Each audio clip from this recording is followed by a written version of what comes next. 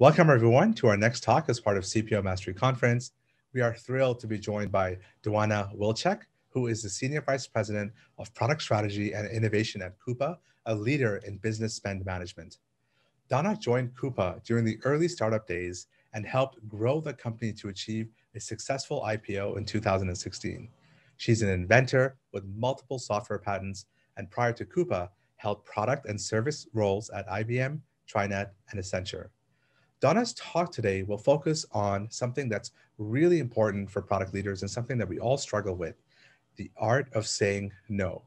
As product leaders, we're overwhelmed with the wants and needs of our stakeholders, and our ability to say no is critical to the success of every PM and leader, and something we should all know about. We're excited to be learning from your experience here, Donna. Donna, I'll have you take it away. Sounds great. Thank you so much.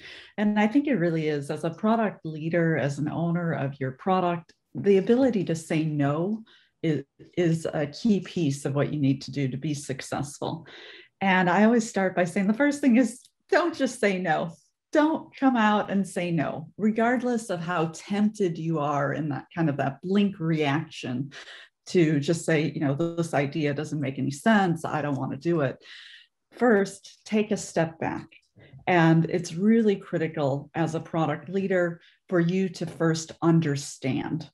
And I'm always reminded of this kind of model of, are you able to see all of the perspectives before you are making a decision? So if you're looking at an object, are you seeing it as all blue? Are you seeing it as all red?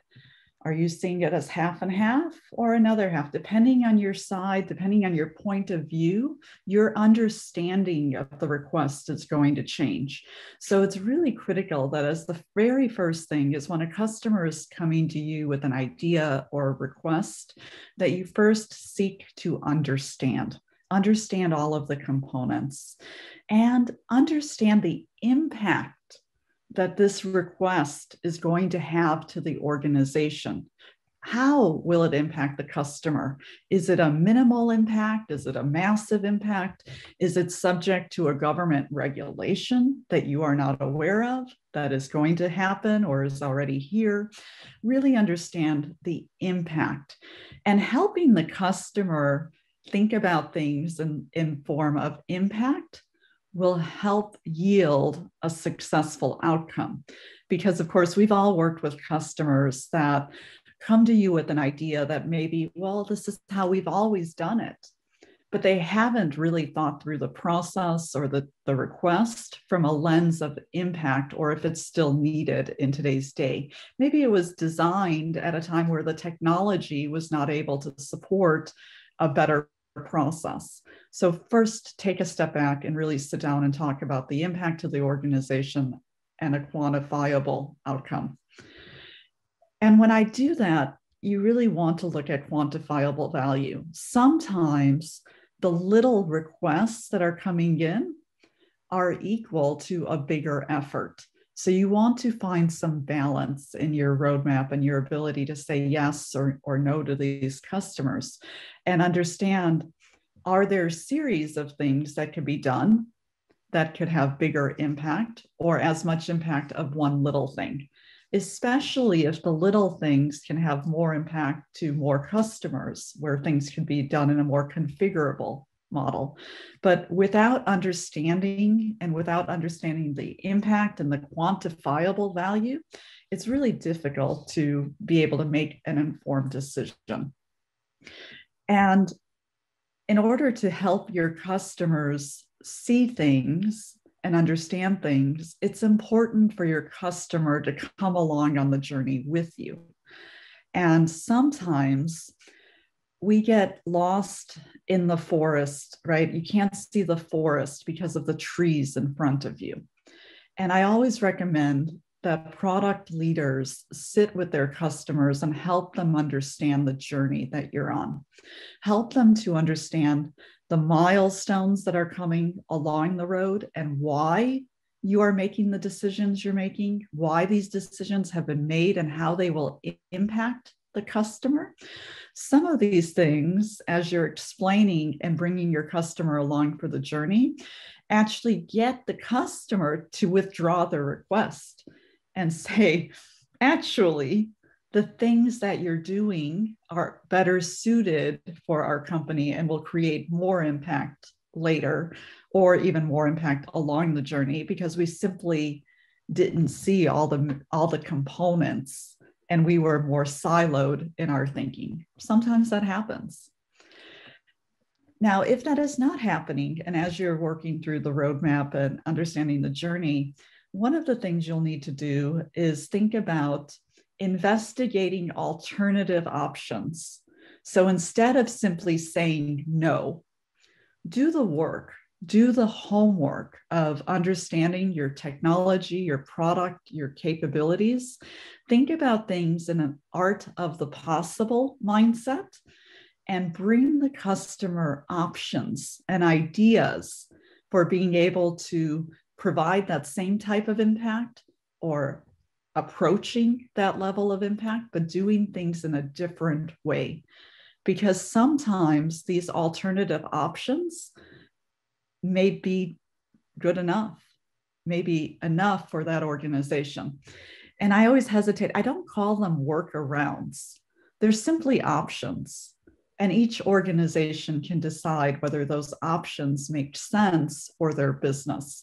But without having that good understanding, without understanding the impact and the value, and without really working with the customer on understanding their business, it's near impossible to figure out whether these options will provide value. But I feel like the investigation and the optionality is a really critical component to your customer, where you're saying to your customer, I cared enough about you and your request and your business to do the work, to investigate options and ideas we have for you to get value faster. And this shows the spirit of partnership. If those options really aren't working, you next need to work with your customer on prioritization, because many customers will come to you with a lot of different ideas. And as you're going through the process and understanding the impact to their organization, it's critical that you work with the customer to start prioritizing these elements and prioritizing broadly across all the requests that are coming in, prioritizing the urgency and the importance, as well as, of course, the size of the request, how long it'll take you to do, in order for you to get a good picture of when these requests might or may not appear. But prioritization is critical. As much as we all want to do everything, and we all have so many ideas that are coming to us every day from inside the organization, from our customer community, from partners, prioritization is critical to long-term success.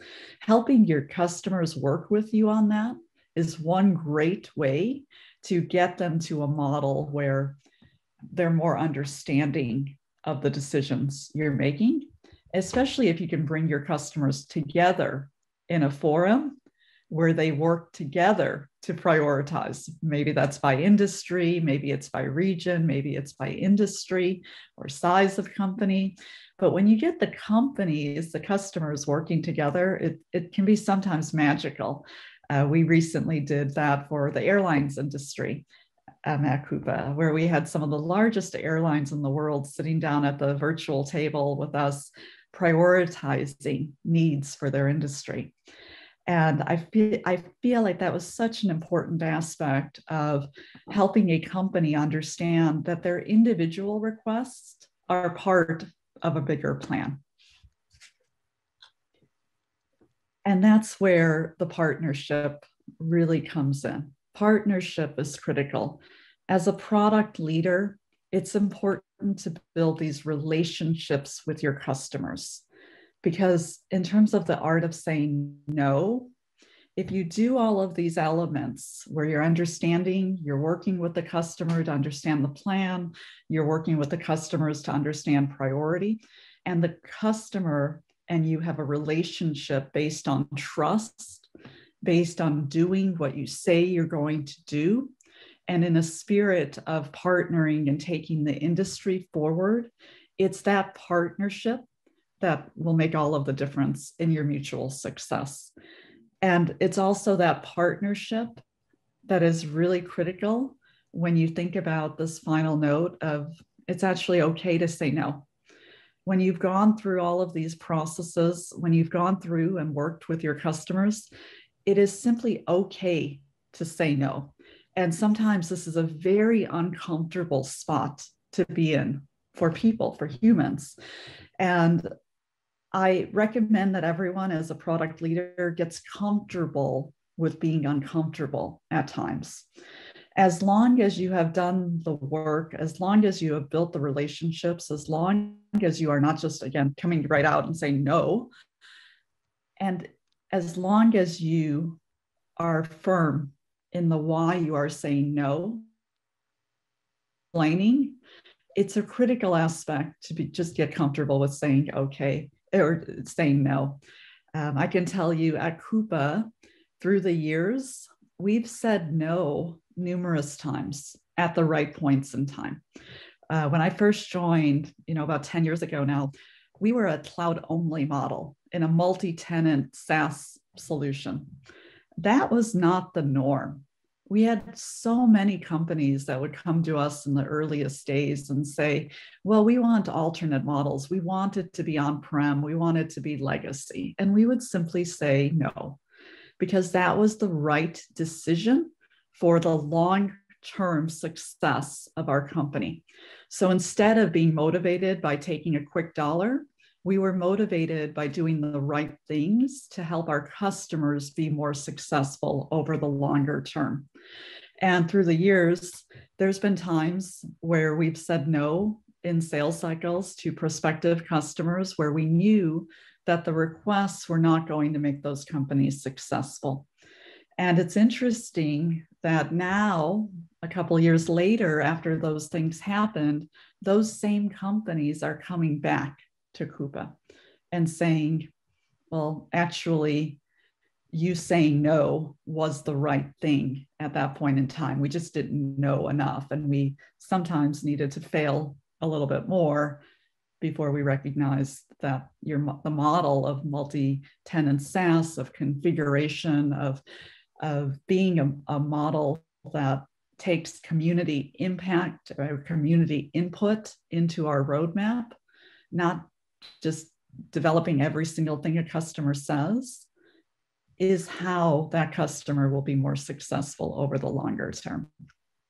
So in summary, I would say, don't just say no. Don't come out and say no. Take a step back, investigate, work with your customer to understand, look for alternatives, really partner with your customers and the customer community on developing a strategy for the long term, and then ultimately get comfortable with and being okay with saying no, as long as it's guided in the right reasons, and making sure, if needed, depending on the decision, that your management is aware and supportive and helps you in that process. So that's a little bit about how I see kind of this art of saying no. Thank you, Donna. From your presentation, what I got is the way you say no is more important than the actual no itself. And you explained that you have to start with understanding, then investigating options, not workarounds, and then prioritizing with your customers. I loved that airline example that you have them all come together. And once that partnership is formed, then doing the hard thing of saying no is so critical to your company's success and your success as a product leader. So I want to thank you very much, Donna, for sharing your knowledge and insights with us today. The examples and the best practices that you've shared were insightful and things that we can all take away. Folks, let's give Donna a big virtual round of applause. Thank you for having me, and I hope it's helpful. It's absolutely helpful. Audience, we'll be back for additional talks later away. Don't go away. Thank you, everyone. Thank you.